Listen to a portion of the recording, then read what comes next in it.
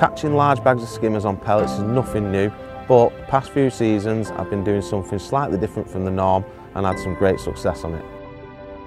That there is a typical pellet bite, exactly what you're looking for. I wasn't expecting that, literally straight away, and we're into a fish. Sprinkle sideways so that I empty it over a nice 2-foot square area. As soon as I see that float straighten up, I'll start to lower it down. Skimmers can be very soft feeding fish. It's a nice little 6 or 8 ouncer. There we go, that went again straight away as it hit the bottom.